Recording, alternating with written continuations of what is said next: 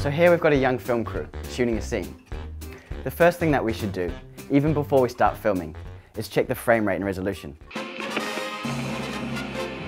If you accidentally end up shooting in the wrong frame rate or in a different resolution, it can lead to some big problems when editing.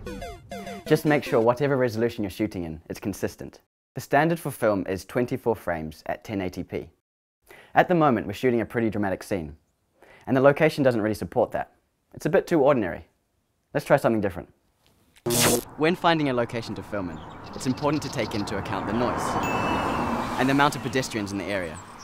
You don't want to be disrupted in the middle of a Hey, what are you guys shooting? You don't want to be disrupted in the middle of a take. If possible, it's much easier to film inside. This way you don't have to worry about noises from planes, cars, and passers-by. Bad sound is a big telltale sign of amateur filmmaking. Putting your microphone on a boom, even if it's just a broom handle, hugely improves the sound quality of your film, as you're able to get the mic closer to the action. Just make sure the boom doesn't get into shot. Another crucial part of filmmaking is lighting, as it sets the tone and the mood for the film. When lighting a scene, experiment. Try using different types of lights, whether that's household lamps, torches, candles, or LEDs. And just remember to always light the eyes, as they're the window to the soul and what connect your audience to the story. Something that is often overlooked with beginner filmmakers is costumes. Try and avoid just going with the clothes that the actors show up in on the day. Instead, plan ahead and ask your actors to bring a range of clothes that suit their character. Or if they don't have what you're after, go to the local charity store and see what bargains you can find there. When you're making a film, you don't necessarily shoot things in chronological order. And when you do multiple takes from multiple camera angles, it's easy to forget where the actors are meant to be and what props go where. You're the one who wanted some adventure in your life. It was peaceful and quiet before you came along.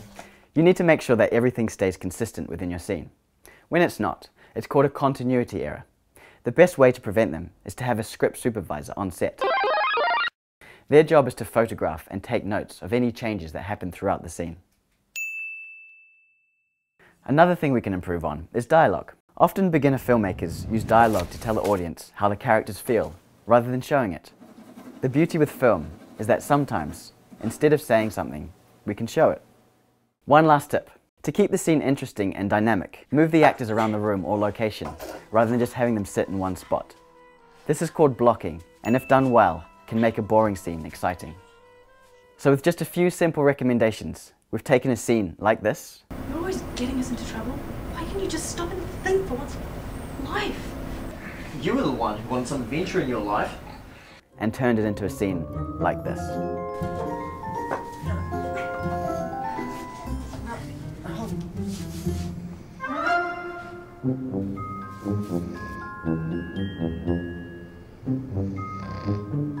Stand up.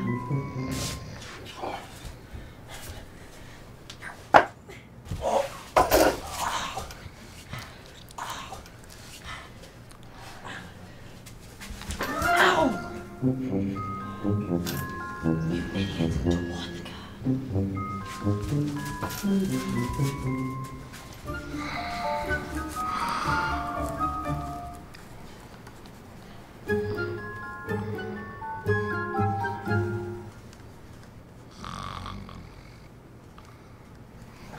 You try.